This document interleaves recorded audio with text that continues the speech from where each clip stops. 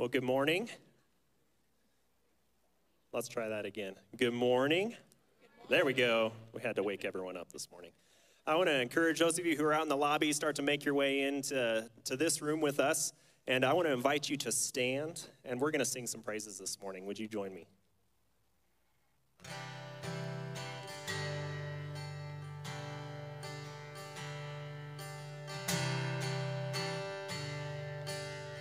Sing this together.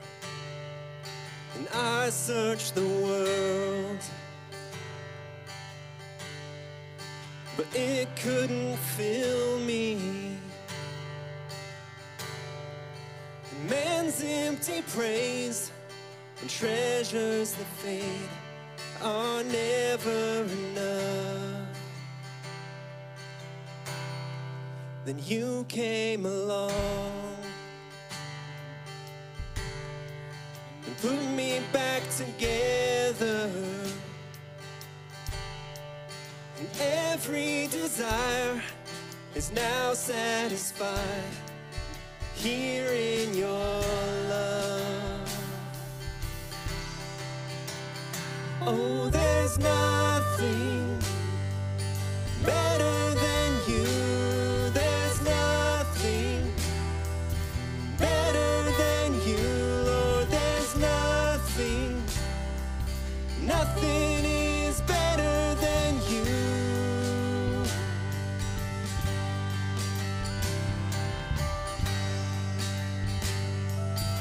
I'm not afraid. I'm not afraid to show you my weakness, my failures and flaws. Lord, you've seen them all, and you still call me friend. 'Cause the God of the mountain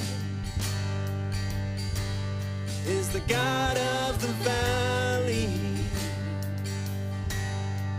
And there's not a place your mercy and grace won't find me again. Oh, there's nothing better than you. There's nothing better than you, Lord. There's nothing, nothing is better than you. Let's sing that out again. Oh, there's nothing better than you. There's nothing better than you, Lord. There's nothing, nothing is better than you.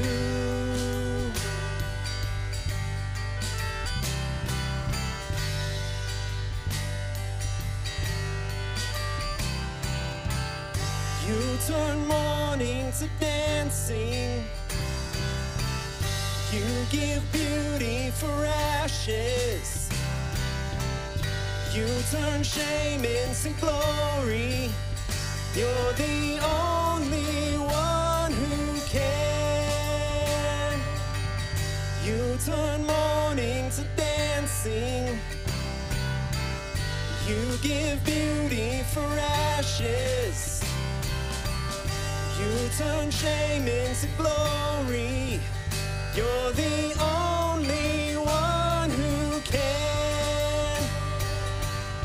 You turn graves into gardens. You turn bones into armies. You turn seas into highways. You're the only one who can. You're the only one who can. Oh, there's nothing better than you. There's nothing better than you, Lord. There's nothing, nothing is better than you. Oh, there's nothing better than you. There's nothing better than you, Lord. There's nothing, nothing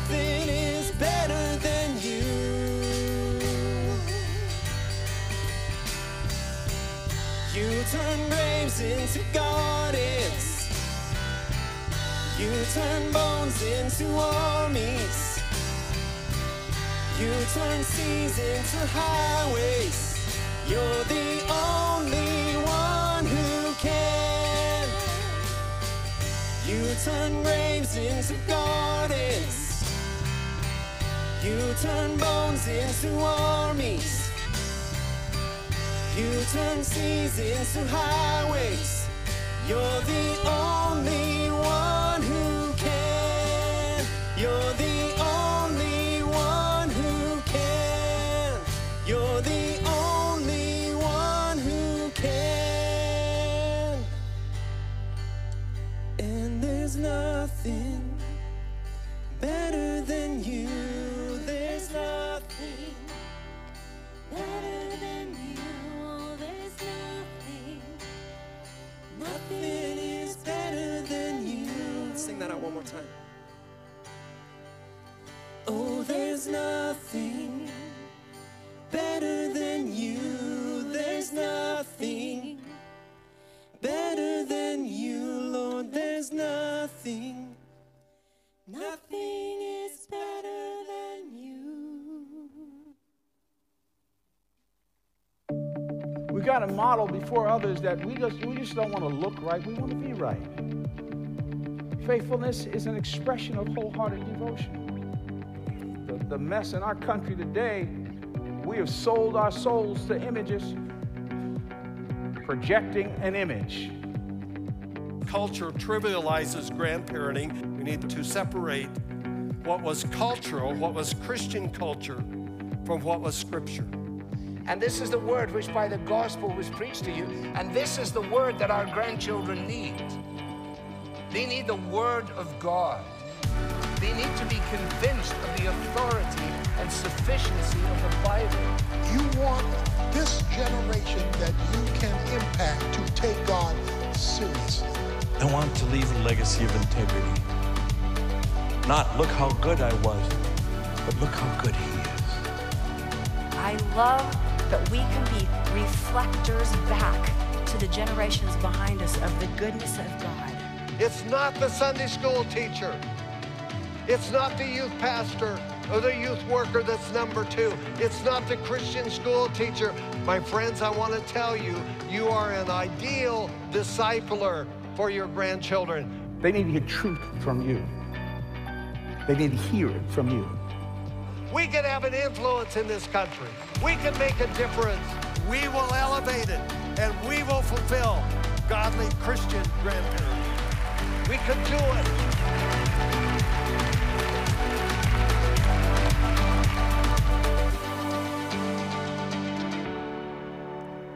Good morning.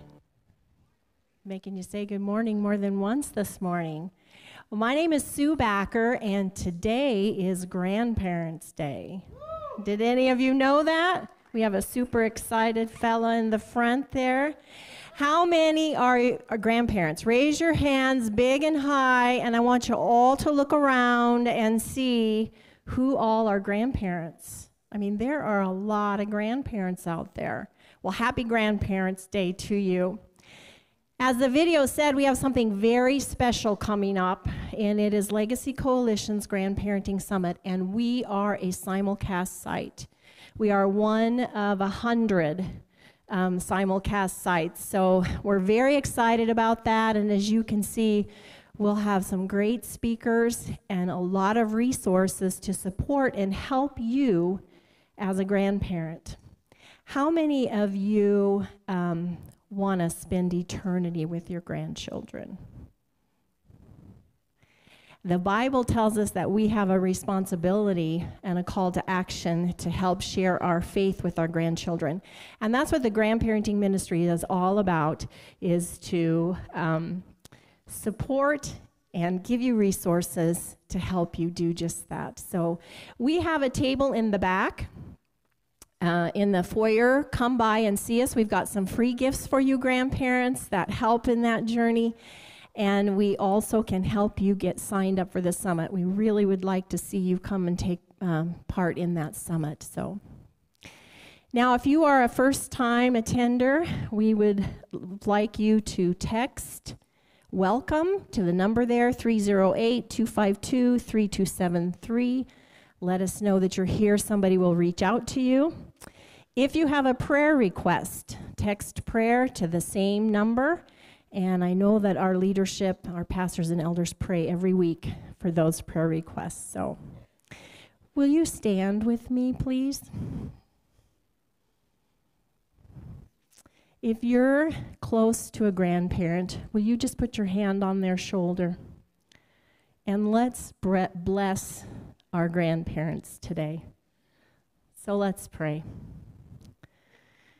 Father, we thank you so much for these grandparents. We thank you for the blessing that our generation enjoys of long life, so that we can know and be a part of our grandchildren and our great-grandchildren's lives. I pray for each grandparent here that you'll deepen our faith in you and our relationship with our families, and that you'll bless us with opportunities to use the gifts and talents that you've given us to share our faith stories with the next generation. Bless us with the power of your Spirit to overcome barriers that get in the way of sharing our faith as well. And Father, now I ask that you bless all of us here. As we enter into worship together, may our faith in you be strengthened and our relationship with you and with each other grow deeper and stronger. In Jesus' name. And everyone says, amen.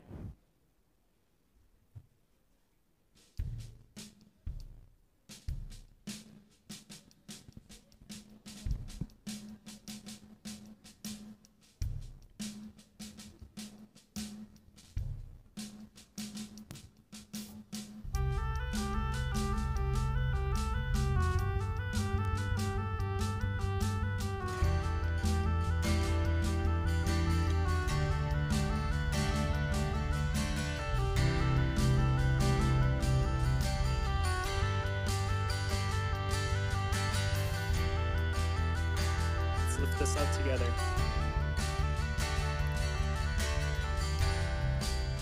Everyone needs compassion, love that's never failing. Let mercy fall on me. Everyone needs forgiveness, the kindness of a Savior, the hope of nations.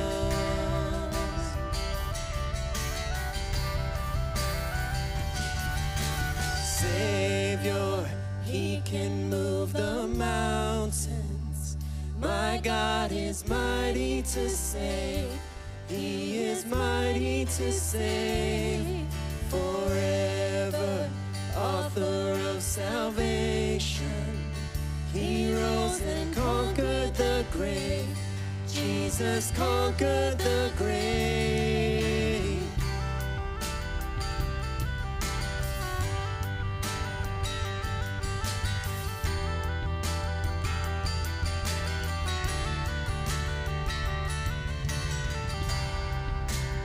Take me as you find me, all my fears and failures. Fill my life again. I give my life to follow everything I believe in. Now I surrender,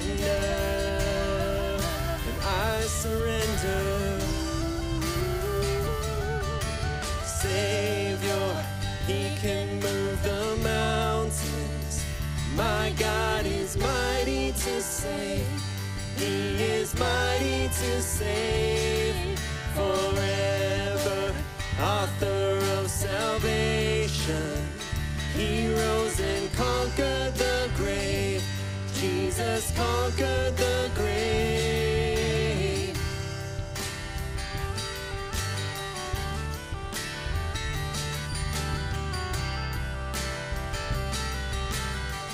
Sing this out. Shine your light.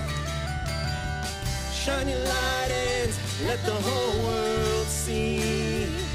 We're singing for the glory of the risen King. Jesus, shine your light and let the whole world see.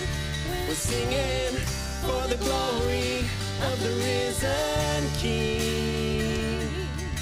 Savior, he can move the mountains. My God is mighty to save. He is mighty to save forever. Author of salvation, he rose and conquered the grave.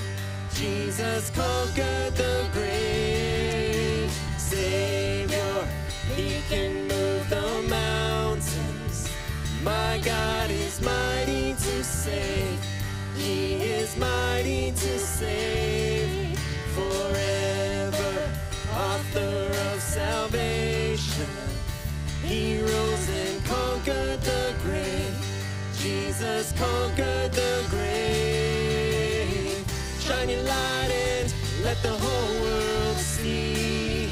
We're singing for the glory of the risen King. Jesus, shine your light and let the whole world see. We're singing for the glory of the risen King. Sing that out together. Shine your light and let the whole world see. We're singing for the glory of the risen King. Jesus, shine your light and let the whole world see. We're singing for the glory of the risen King.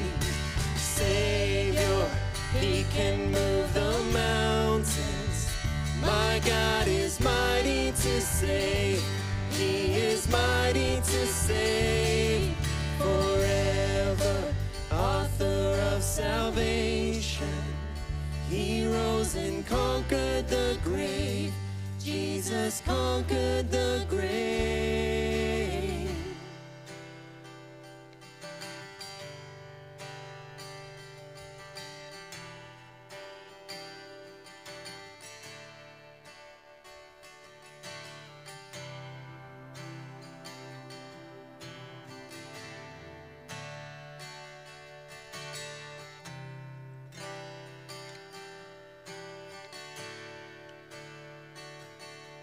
You give life, you are love, you bring light to the darkness, you give hope, you restore every heart that is broken. And great are you, Lord. It's your breath in our lungs, so we pour out our praise. We pour out our praise. It's your breath in our lungs, so we pour out our praise to you only.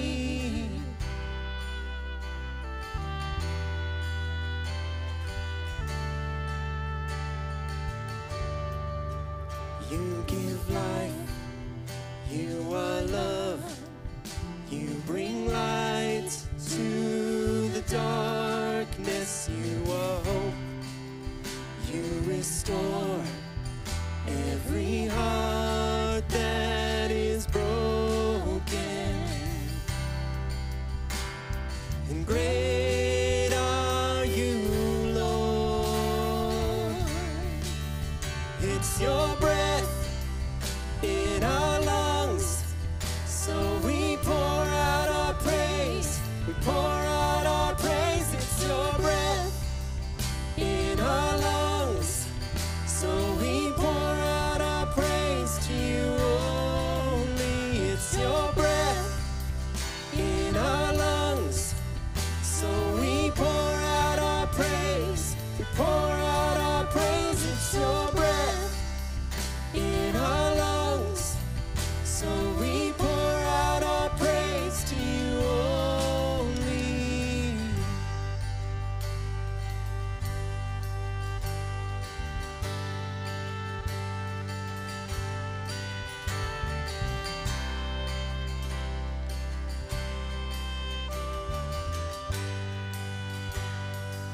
all the earth. And all the earth will shout your praise. When our hearts cry out, these bones will sing. Great are you, Lord. And all the earth will shout your praise. Our hearts will cry, these bones will sing. Great are you, Lord. And all the earth will shout your praise. Our hearts will cry, these bones will sing. Great are you, Lord. It's your breath in our lungs, so we pour out our praise. We pour out our praise. It's your breath in our lungs, so we pour out our praise to you only. It's your breath in our lungs, so we pour out our praise. We pour out our praise. It's your breath in our lungs, so we pour out our praise to you only. Great are you, Lord. Great are you, Lord. Father, you are great, and your name is worthy to be praised. So, Father, help us to do that, not just when we're here in this building, not just when we're watching online, but, Father, every single minute of every single day, let us pour out our hearts and our lives as an offering to you. Father, speak to us this morning. Speak through John as he introduces us to the book of Judges this morning. We're so thankful for your presence in this place. In your name I pray. Amen.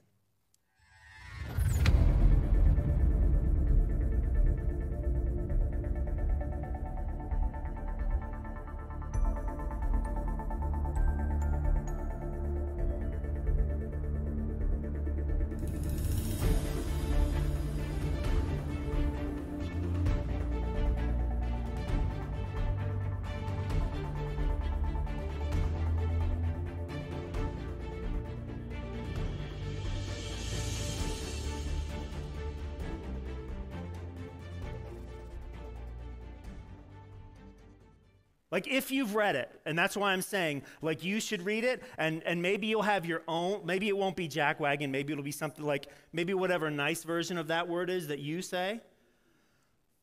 Like, these people are just crazy. Like, when you read the story, you can't figure out what's going on. And maybe when you see that graphic, is that gratuitous? Boy, that's a lot of blood. There's a lot going on here. Why are we doing it? Like, have you read the book? Especially when you get to the last 4 chapters of the book. It's a whirlwind of chaos, death, and destruction. Of a culture and a society that is supposed to be godly, completely off the rails. It's what happens when people do whatever they want, which is one of the themes of the book that's going to come up toward about midway that starts to show up. Like, when people do whatever they want, we have chaos, death, and destruction. So let's talk a little bit about the kind of where the book fits in the Bible for a minute. This is post-Exodus. So the people have come out of the promise. They've come out of captivity in Egypt, where they were enslaved for 400 years, and they're on their way to the promised land. And they get to the border of the promised land, and they send 12 spies. I say this every single time. You know the VBS song. 10 were bad, 2 were good. Right? The spies come back, and they're like, there's no way we can conquer that land. The people are too big. The cities are too strong. And God basically says, okay, fine, don't. What you can do instead is you can wander the land, you can wander the desert for 40 years. And when all of the people who die who refuse to go into the land, that's when you can go back in. So we're like right on the front edge of that. So we've had 400 years of slavery, and then there's 40 years of walking all over the desert. And now they begin to enter into the promised land. They begin to do these things. And at the end of the book of Joshua, which is right before Judges, the people promise to serve and obey God fully. And what they say in that text at the end of Joshua is like, we're witnesses to ourselves. Like, we're going to be obedient to God, and like, we promise. Well, if you've ever read anything in the Bible, you know that no one's able to do that. The people are going to fail miserably in it, and it doesn't take very long. One of the ways that we often read the book of Judges, this is sort of like the way we often read the book of Revelation. We read the book of Judges and we kind of think it's linear, and here's what that means. It's like first you have this judge, and then you have this judge, and then you have this judge, and it kind of starts off, if you are reading through the book of Judges that way, it kind of starts off not too bad. And then like when you get to the end of the book, like I said, you read it and it's complete chaos, death, and destruction. And you're like, man, it took a really long time to get there to this point of chaos, death, and destruction reigning. But then there's a really interesting, and just stay in Judges 1. If you have the Bible app, all of these verses are in there for you. But just to show that it's not like linear in nature, there's this really interesting verse in chapter 20 of Judges. It says, this is 27. The Israelites were seeking direction from the Lord. In those days, the Ark of the Covenant of God was in Bethel, and Phinehas, son of Eleazar and grandson of Aaron, was the priest. So here at the end of the book, what we're learning is the person in charge of the tabernacle at that time is the grandson of Aaron, who was brother to Moses.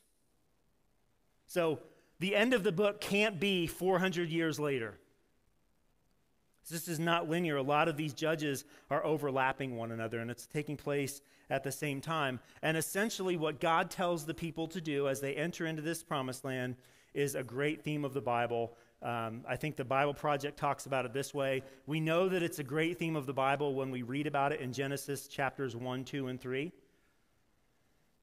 Basically, the people are to go into the promised land, and they are to bring order to chaos. They are to, it's called the cultural mandate. Like it's like Christianese. And here's what the cultural mandate means. It means to fill, subdue, and rule. So the people, when they're going into the promised land, they're to bring order to chaos. The Canaanites are in there, and all of these people groups are in there, and they are just causing chaos, and God is sending his people in there to take control. Really uncomfortable way. It tells them to actually kill everyone, which is a little bit of an ethical concern, I would think. Like we should have a problem with that. It's okay to read that and be like, oh man, like I'm bothered by that. Well, how'd they do? This is Judges 1, starting at verse 21. I'm not going to read all of these verses. I'm just going to read the beginnings of a lot of them. Verse 21, the tribe of Benjamin, however, failed to drive out the Jebusites who were living in Jerusalem. Verse 27, the tribe of Manasseh failed to drive out the people living in Beth-shan. Verse 29, the people of Ephraim failed to drive out the Canaanites living in Gezer. Verse 30, the tribe of Zebulun failed to drive out the residents of Kitron and Nahalal. Verse 31, the tribe of Asher failed to drive out the residents of Acco, Sidon, Ahlab, etc. Verse 33, likewise the tribe of Naphtali failed to drive out the residents of Beth Shemesh and Beth Anath. Instead, they moved in among the Canaanites who controlled the land. And this is verse 34, chapter 1. As for the tribe of Dan, the Amorites forced them back into the hill country and would not let them come down into the plains. So God gives them this command to take this land, and they fail miserably. They don't do it. They don't do what they're called to do. And again, like, we can be bothered by this. I've been listening to this amazing podcast over the last year. It's a 6-part series. It's 26 hours, a 6-part series over 26 hours by an organization called Hardcore History. And one of the things that this 6-hour podcast, it's called, the name of the podcast just slipped my mind. It's about the Asia-Pacific War during World War II and the rise of Japan during World War II. And one of the things that he starts talking about at the end of this podcast, and I've got 5 minutes left, so I'm going to finish it today. The one I'm listening to now is 6 hours long. He talks about the ethical concerns at the end of World War II. Right? Should we use the atomic bomb? Should we not use the atomic bomb? So we have ethical concerns. Like, we should read this and we should be concerned, like, why would God want the people to kill everyone there? Like, that's a good question. We've talked a little bit about this before, but in Genesis chapter 20, there's an answer. Actually, it's Genesis 15:16. There's an answer. God predicts that his people are going to go into the promised land eventually. Listen to this crazy prediction. You can be sure that your descendants will be strangers in a foreign land where they will be oppressed as slaves for 400 years. This is before that happened. So God's predicting this. But I will punish the nation that enslaves them. That's Egypt. And in the end, they will come away with great wealth. If you're familiar with your Bible, you know that when the Israelites left Egypt, what did they have with them? They had all the gold, all the silver, all the plunder. Listen to verse 16. After 4 generations, your descendants will return here to this land, for the sins of the Amorites do not yet warrant their destruction. We talked about the Amorites a second ago. Did you catch verse 34 in Judges 1? As for the tribe of Dan, the Amorites forced them back into the hill country. See, these are the same people. I want to encourage you this week, please read what we're going to talk about next week. This will help you follow along. See, what does that mean that the sins of the Amorites do not yet warrant their destruction? These were bad people. Like sacrificing babies in fire, bad people. That was how they worshiped the god Moloch. So when the Israelites come rolling out of Egypt, God's like, you know what? Those Amorites, they had 400 years to stop throwing babies in fires. They had 400 years. My patience is done. Do work, Israelites. Judge this nation. And that's still a little uncomfortable for us. I get that. But there's context for this. See, God doesn't like people sacrificing babies in fires. And as we're going to talk about throughout this series, one of the things that we're going to talk about throughout this series is that there's a penalty for sin. There's a penalty for disobedience. And that's a challenge for us in our day because we don't like penalties for disobedience. That's not our view, and it's not often our understanding, and it certainly isn't the world's understanding of who God is. We don't like penalties for disobedience. So the people fail. They don't do what God tells them to. So what is God going to do about it? Right? What happens next? This is Judges 2, 1-5. You can follow along with me. The angel of the Lord went up from Gilgal to Bochim and said to the Israelites, I brought you out of Egypt into this land that I swore to give to your ancestors, and I said I would never break my covenant with you. For your part, you were not to make any covenants with the people living in this land. Instead, you were to destroy their altars. But you disobeyed my command. Why did you do this? So now I will declare that I will no longer drive out the people living in your land. They will be thorns in your sides, and their gods will be constant temptations to you. See, there are consequences to sin. Verse 4. When the angel of the Lord finished speaking to all the Israelites, the people wept loudly. So they called the place Bochim, which means weeping, and they offered sacrifices there to the Lord. See, as we read through the next 19 chapters of the book, one of the things that we're going to see is weeping plus sacrifice does not equal obedience. As you follow through the rest of this text, what you're going to see is people who cry about their sin and make sacrifices. They're not necessarily going to be obedient people. See, there's a difference between worldly sorrow and godly sorrow. That's something that's talked about in the New Testament. And if you're wondering what the difference is, if you're a parent in the room, think about what happens when you catch your children doing something they know they're not supposed to do.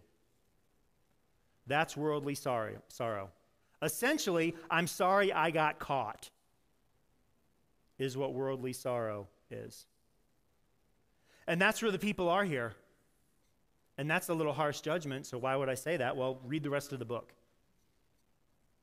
And what you'll see is they perpetually sin, and perpetually sin, and perpetually sin. So if weeping plus sacrifice doesn't equal obedience, weeping plus sacrifice minus obedience does not equal holiness. See, what God wants for his people, what God wants for his people is for them to be holy. He doesn't just want them to do all of the right things. He wants them to be holy. He wants them to be new people. He wants them to be changed from the inside out. We read over the next few verses that Joshua dies, and then verse 10. After that generation died, so the people go into the promised land, they don't do what they're supposed to do. After that generation died, another generation grew up who did not acknowledge the Lord or remember the mighty things he had done for Israel. And as we continue to read here in a second, we have to recognize that the sin that these people are going to commit, as bad like it is worshiping these false gods, it is building partnerships with all of the people. Like those things are their sins, but those things are really the fruit of their sin. The root of their sin is they did not pass the faith on to the next generation. That's the root of their sin. That's why it's so bad. Is they did not take seriously the role to pass along the faith to the next generation. They knew what they were supposed to do. Deuteronomy chapter 6, we talked about that a few weeks ago. Remember? Write it on your heads, tie it on your hands. When you wake up, when you go to bed, when you're walking, tell your kids, pass along the faith to the generations, share that. Like they didn't do any of that. And it brings them to this place where we find right now, now there's a consequence. You reap what you sow. That's not karma, but we reap what we sow. When we fail to live out the plans that God has for us, there's going to be a consequence for that. We are collectively as a culture and a society, they're going to pay. Citizens of the United States, Christian citizens of the United States, how are we doing? Have we passed on the faith? Have we shared the gospel with our children? Now, they're going to make their own choices. They're going to make their own decision. They're going to come to their own conclusions.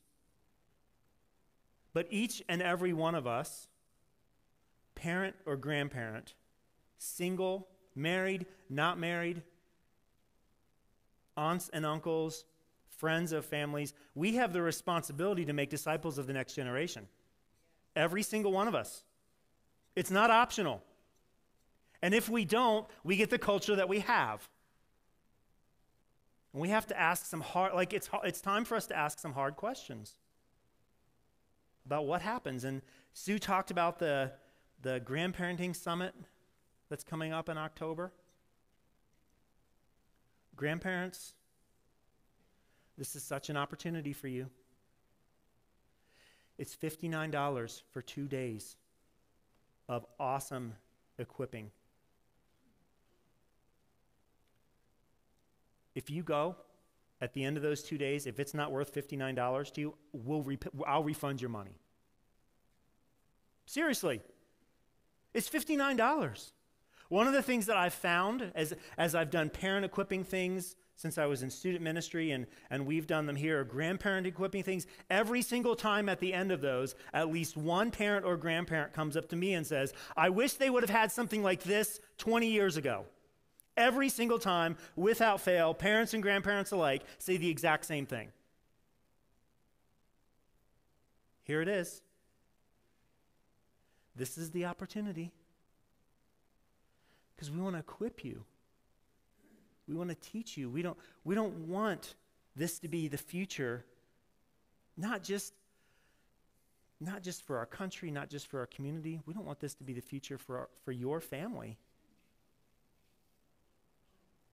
We're just asking you to participate in the equipping that God is going to do. We're confident in what God is going to do. I love that we have this opportunity to host this. Will you sign up? And seriously, if you come up to me at the end of the day on Friday and you're like, oh, this was the worst thing I've ever been a part of, we're going to refund your money. Like, I don't think that's going to happen. Because I know that when we place ourselves humbly before what God is telling us, and we evaluate where we're really at, God changes us through the power of the Holy Spirit. So I just want to invite you into that. So that's the root of their sin. They fail to pass on their faith. Like, that's it. That's why. So what's the fruit? What's the fruit, right? We know the root. We live in an agricultural area. That's the part that's under the ground. One of the things that I've found over the last year plus of living where we live is like we have a fence in our backyard, and then there's like an alley, and there's like 5 feet between the fence and the alley, and there's this ground that's back there where all the weeds grow up. And one of the things that's really easy to do is fire up your lawnmower and walk over all of those weeds, and then look, there's no weeds. Wrong. See, all I do when I do that is I cut the fruit of those weeds. So what I have to actually do is go out there and pull it up. I have to deal with the root of the weed. So the root of the weed is the root of their sin is they didn't pass on the faith. So what were the results? Because a lot of times we think there are no consequences to our sin. Verse 11, chapter 2, the Israelites did evil in the Lord's sight, and they served the images of Baal. They abandoned the Lord, the God of their ancestors, who brought them out of Egypt. They went after other gods, worshiping the gods of the people around them, and they angered the Lord. They abandoned the Lord to serve Baal and the images of Ashtoreth. Like, those are bad things. They shouldn't do those things.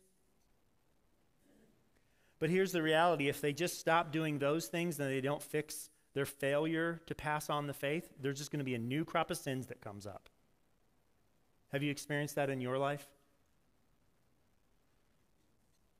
Like, you finally get like one sin under control. Like you've been living with one sin or two sins for your entire life, and you tell yourself, oh, if I could just stop doing this, if I could start doing that, if I could fix this problem, and you don't deal with your heart issue, like you fix the problem, and then what happens? Boop. Another weed just comes right out of that root. So this is the fruit, and the question that we have to ask is like, so what is God going to do? Isn't that sometimes our question? Like, if we want to be real honest about where we are in our mindset and our connectivity with God, like when we're choosing to sin, aren't some of us like, well, what's God going to do? Like, really, what's God going to do? Have you ever asked that? Maybe not out loud, because we would never do that. But mentally, have you ever asked that question? Like, what's so bad about this? Well,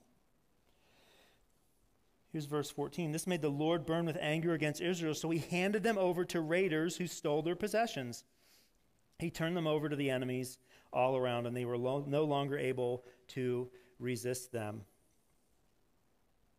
Every time Israel went out to battle, the Lord fought against them, causing them to be defeated just as he had warned, and the people were in great distress. See, here's the thing. Like, God told them what was going to happen. If we were to go back to that text in Genesis, and we were to kind of read through Genesis through where we are today in Judges, We're going to see time and time again that God is calling his people to him. He's calling them to obedience. He's calling them to love. He's calling them to follow him. And every single time he's like, and if you don't, this is what's going to happen. And if you don't, this is what's going to happen. And if you don't, this is what's going to happen.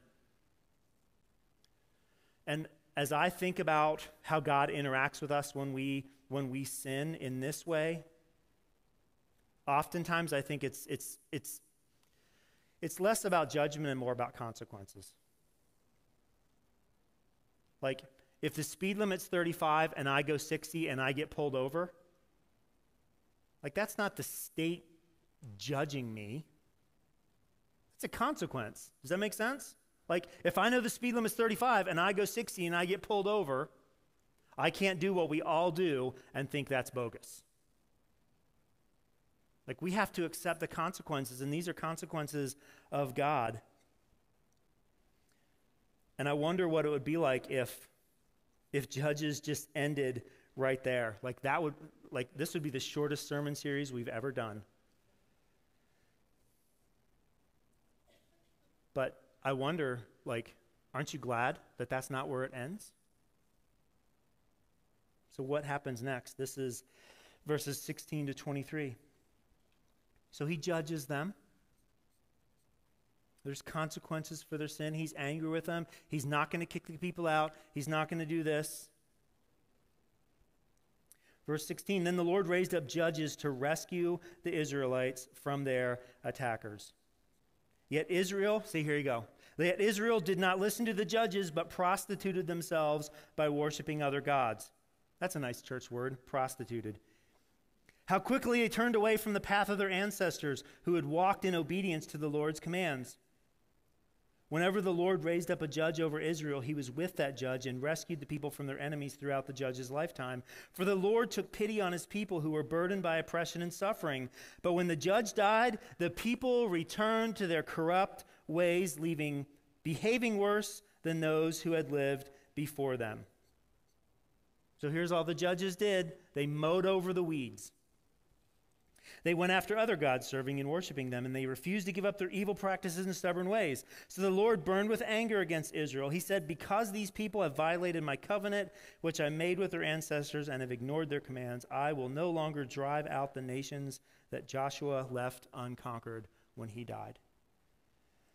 I did this to test Israel, to see whether or not they would follow the ways of the Lord as their ancestors did. This is why the Lord left those nations in place. He did not quickly drive them out or allow Joshua to conquer them all. See, it was their sin. And what we find in this text, here, that's a template for the next 19 chapters of the book. So here, that's the summary of what we're going to read about over the next 19 pages. Basically, the Israelites do evil. God allows the consequences of their sin to take place. They're going to be conquered. They're going to be oppressed. They're going to cry out to God. God's going to send a judge, or a judge just shows up to save them.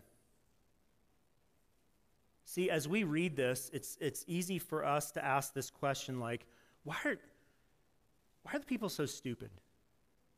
Have you ever, when you've read through this, why do they keep doing this? Why don't they see this cycle? And then, because we're better than them, we answer the question with, because I would never do that. Right? Why are they so bad? Why do they constantly make all these bad decisions? Because that's not me. And I think Joe, a couple weeks ago, when he read through Luke chapter 15, and we read the story of the prodigal son, when we do that, we're the older brother in that story. We're judging everyone else for their sin and refusing to see the sin of ourselves. Why do they do this? Maybe another question is, why does God keep handling the Israelites this way? When I read through this story, I'm like, man, God, all they did was worship other gods. All they did was was build an Ashtoreth pole and worship it. Like, what's the big deal? What's the big deal about this sin? Like, why does it matter? Well, sin has consequences. Parents, when you tell your children not to do something and they do it, isn't there a consequence? I mean, if you're a good parent, there's a consequence. See, God is calling his people to be something, and it's not just about where they go to worship, but it's about who they are. And what God is continually doing, like when we read this, he's trying to help them know who they are. And that there's going to be a lot of blood in that. There's going to be a lot of blood because delivering people from themselves is not clean and tidy.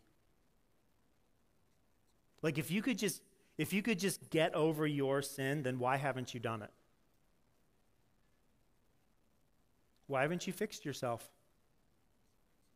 Because it's hard, right? That's tough work. If you don't think it is, come behind my house and pull the roots out in my backyard. Like, it's hard work. Some of them things are in there. Some of our sins,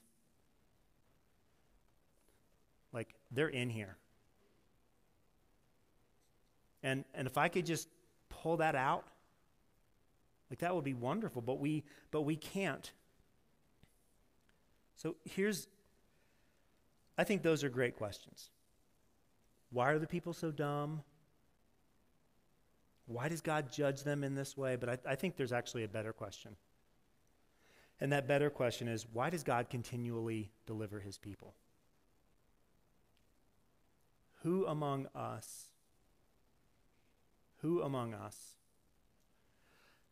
would have the heart that God has for his people?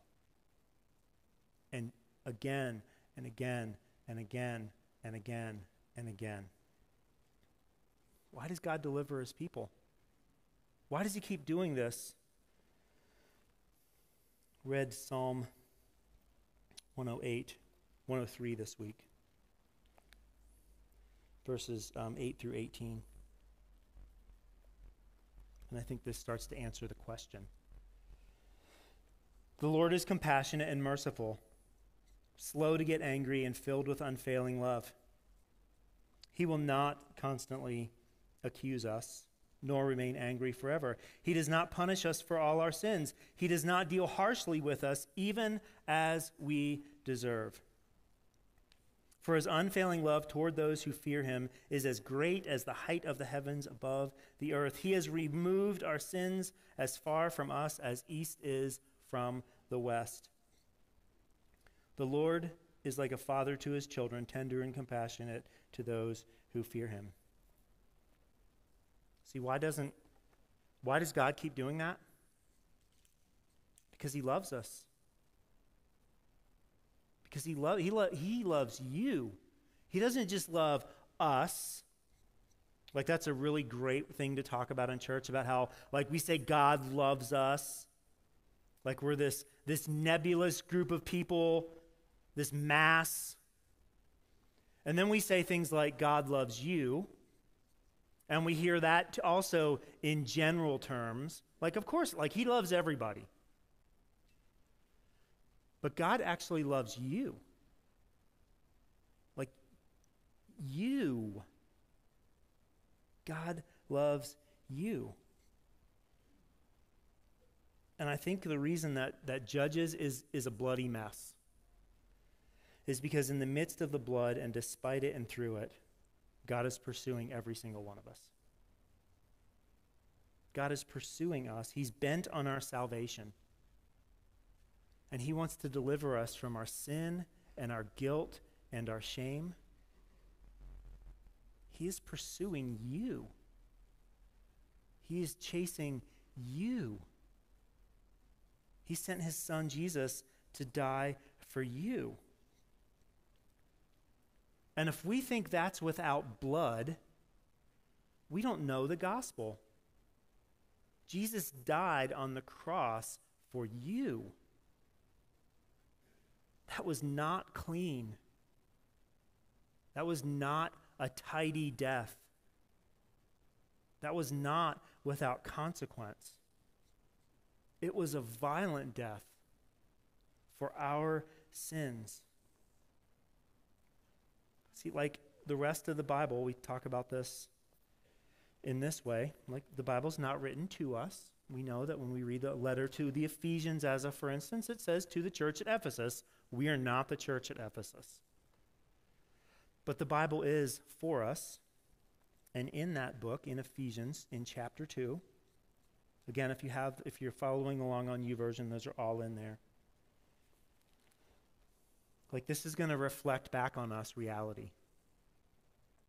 Ephesians chapter 2, beginning at verse 1. Once you were dead because of your disobedience and your many sins. You used to live in sin like the rest of the world, obeying the devil, the commander of the powers in the unseen world. He's the spirit at work in the hearts of those who refuse to obey God. All of us used to live that way, following the passionate desires and inclinations of our sinful nature. But by our very nature, we were subject to God's anger just like everyone else. That sounds exactly what we just read in Judges, doesn't it? The people do whatever they want to. They don't take the land. They don't pass the faith along to the next generation. And the weeds start to grow. And God brings the hurt on them. He brings some pain. He's like, if you don't want to obey me, there are going to be consequences to that. The nations that you refuse to destroy, they're going to be thorns in your side. Every single one of us living in western Nebraska, you've stepped on one of those goat heads, haven't you? It's such a small thing. It's kind of like stepping on a Lego. Like, it's such a small thing, a goat head, until you step on one. See, these people are going to bother, and they're going to tempt, and they're going to tease his people away from God. And we are them. By our very nature, we were subject to God's anger just like everyone else. We bear the consequences of our sin. How many times have you sinned and then something bad happens and you're like, why did that bad thing happen? Well, it's easy because you're a sinner and there are consequences to our sin. And I love verse 4. But God is so rich in mercy, and he loved us so much that even though we were dead because of our sins, he gave us life when he raised Christ from the dead. It is only by God's grace that you have been saved. For he raised us from the dead along with Christ and seated us with him in the heavenly realms because we are united with Christ Jesus. So God can point to us in all future ages as examples of the incredible wealth of his grace and kindness toward us, as shown in all he's done for us who are united with Christ Jesus. So we ask that question, why does God keep saving his people? Why does he do this? It's because he's graceful. Because he shows grace. It demonstrates it's an example of the incredible wealth of his grace and kindness towards us. And sometimes I wonder if we see that. If we see God's mercy as an example of grace and kindness, or do we just take advantage of it? Do we just do what we want to anyway? God saved you by his grace. This is verse 8. When you believed, and you can't take credit for this, it's a gift from God. Verse 9 is so awesome. Salvation is not a reward for the good things we have done, so none of us can boast about it. See, simply being a good moral person, like, it's not enough. We need something else. We need to be delivered from our sin. We need the root of sin in our lives. We need that pulled out. We need that gone. And if we refuse to do that, you're just mowing over weeds. And that's why so many of us feel trapped in our sin. It's why we wallow in guilt and shame, because we've not dealt with the root, or To be more specific, we've not allowed Jesus to deal with the root. We've thought that we could do that ourselves. And I have some really bad news for you. You can't. And I have some really good news for you. There's a rescuer named Jesus who is not a jackwagon. He is perfect, he is holy, he is righteous, and he has sacrificed himself for you so that you can have hope. And that's what we're going to be talking about as we go through the book of Judges together. Let's pray. God, I'm just wanting to ask you to be with us as we read through this book. I pray that we would not just have a better understanding. We would not just settle for a better understanding of what's happening in the book of Judges. That we would not settle for simply exegeting it correctly and being faithful and true, and that's important. But we don't want to settle for that. We want life change. God, I need you to uproot sin in my life. Every person in this room needs you to uproot the sin that's in their life. And I pray that as we spend time in your word over these next 8 or 10 weeks, that we would allow you to uproot the sin that's in our lives. It's in your son's name we pray. Amen.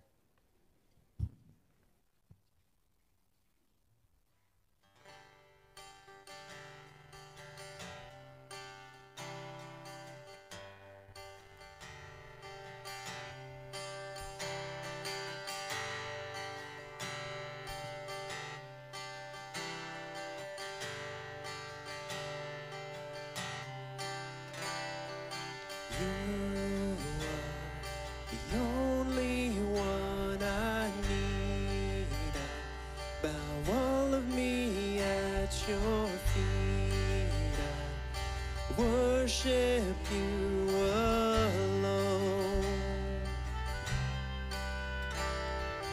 You have given me more than I could ever have wanted, and I want to give you my heart and my soul. 'Cause you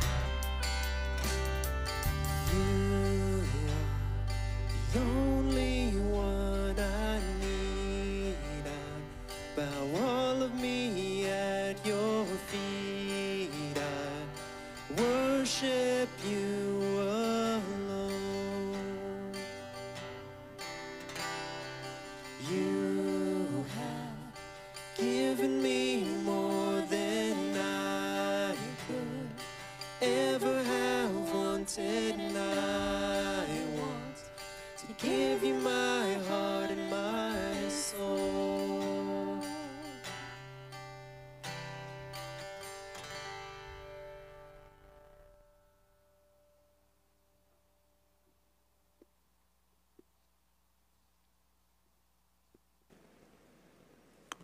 Good morning. My name is Jim Miller. I'm one of the elders here at WestWay Christian Church. And just a quick reminder, we take communion every week to remember Jesus' sacrifice, but more importantly, his love for you and I. This morning, I would like to read a passage from 2 Corinthians 5, verses 14 through 21. Christ's love controls us. Since we believe that Christ died for all, we also believe we have all died to our old life. He died for everyone so that those who receive his new life will no longer live for themselves. Instead, they will live for Christ, who died and was raised for them. So we have stopped evaluating others from a human point of view. At one point, we thought Christ merely from a human point of view. How differently we know him now. This means that anyone who belongs to Christ has become a new person. The old life is gone, the new life has begun.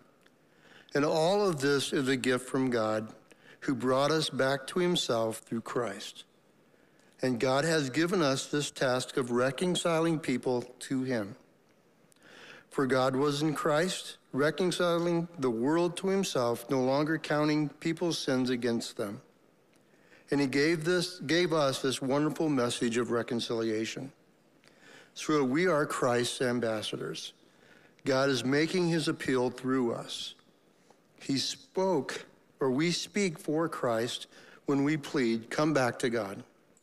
For God made Christ, who never sinned, to be the offering of our sin, so that we could be made right with God through Christ. So you see, this person that we're remembering today isn't just a historical figure, because without Jesus' sacrifice, we could not be in God's grace. So we'll take communion. Again, the summary of 1 Corinthians 11, 23 through 26. On the night that Jesus was betrayed, Jesus took some bread. He gave thanks to God for it. Then he broke it and said, "This is my body, which is given for you. Do this in remembrance of me." So let's take the bread.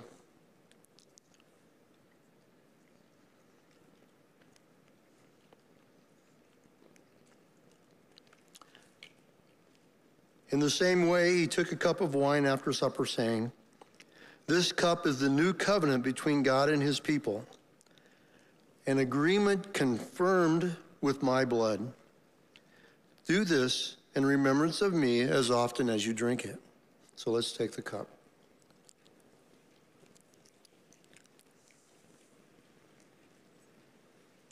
So today I'd like us to take just a few moments to reflect on the sacrifice that Jesus made for each of us.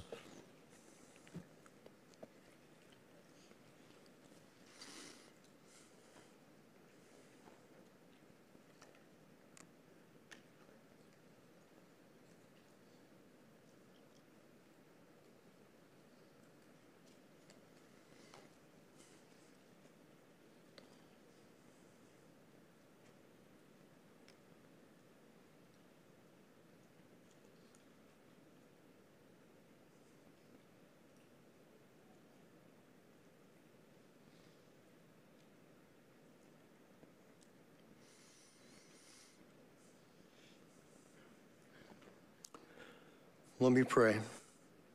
Lord, thank you that we experience your amazing grace, love, and faithfulness in and through Jesus Christ. Amen. for offering. This month we'll be talking about 2 Corinthians 9:7. And it says, you must decide in your heart how much to give. And don't give reluctantly in response to pressure, for God loves a person who gives cheerfully. For Linda and I, we are kind of boring in this. We sit down and we decide what we want to give for the year. And then we break that up into 12 or 52 payments. And we give that each month. And that's how we have decided to give. And it has worked for us for 40 years, 40 plus years. But that's how we do it. And feel important that we should give every week. That is just our thing. And that's what we deem that we wanted to do in our marriage. So, the key here is we want to give so that we can further God's kingdom. Let me pray. Well, so let me pray. First of all, Lord, we want to thank you for the generosity of the people that are sitting in this room or that are out watching us on video. We want to thank you that we have this opportunity. We want to thank you for the people that give their money, their time, their efforts, their energy to make WestWay a place that we can help further your kingdom here in Scottsbluff, throughout Nebraska, and throughout the world. So we praise you. And we thank you that we get to experience this amazing grace and love and faithfulness from Jesus Christ, through Jesus Christ, in Jesus Christ. So we praise you. And we give you all the glory, Lord. In your Son's name, amen.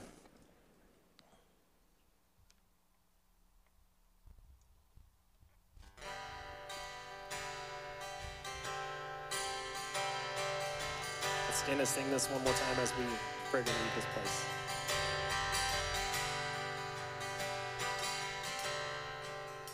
Oh, there's nothing better than you. There's nothing better than you, Lord. There's nothing, nothing is better than you.